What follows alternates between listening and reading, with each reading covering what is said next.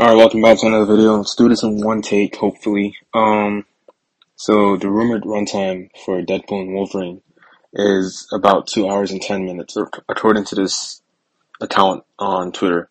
And this is just my opinion on the runtime. I don't think it's going to be enough. And I think this is where the movie might be rushed and something that's like meant to be enjoyable, but not like properly written, because the synopsis is like very heavy. If you go on IMDb, it's kind of different, but like on the Wikipedia premise, it says, let me read it up on here. On the Wikipedia premise, it says the Time Variance Authority, a bureaucratic organization that exists outside of time and space, monitors the timeline, pulls Wade Wilson from his quiet life, and sets him on a mission that will change the history of the Marvel Cinematic Universe alongside Wolverine. And that's just like a very heavy task for a movie. So it's either, that's not really going to happen, or it is, but I don't think 2 hours and 10 minutes is enough for that to happen. We saw it like in Thor Love and Thunder that had 1 hour 59 minutes, right? So 2 hours. And that was not nearly enough. And I think looking through like what happens in the movie, I'm pretty sure I wouldn't take away anything in the movie. Of course, the comedy, the excessive comedy, yes. But as far as like the plot goes, I wouldn't take anything away. We just needed more.